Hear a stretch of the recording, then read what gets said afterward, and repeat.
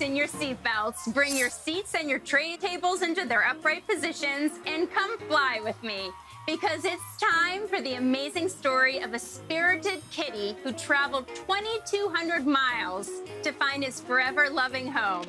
Meet Cargo.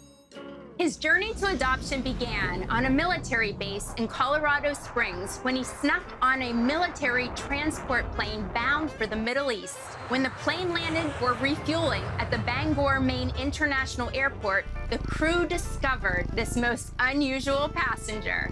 The confident, friendly 2-year-old kitty quickly became the buzz of the airport and was appropriately named Cargo by the Bangor Humane Society. Tracing his roots back to Colorado, Bangor Humane Society tried desperately to find Cargo's original owners, but unfortunately, no one claimed him. That's when 2 airport employees, a married couple named Nancy and Justin, swooped in to adopt him. Obviously an outdoor cat most of his life, Cargo was initially scared of comfy furniture like couches and beds. But he quickly adapted and now loves to lounge and relax for cuddles with Nancy and Justin. Hi, buddy.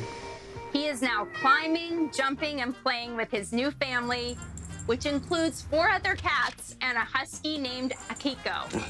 High energy even helped bring his timid older kitty brother Ralph out of his shell.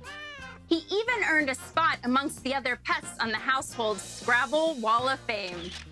Thank you, Nancy and Justin, for adopting Cargo.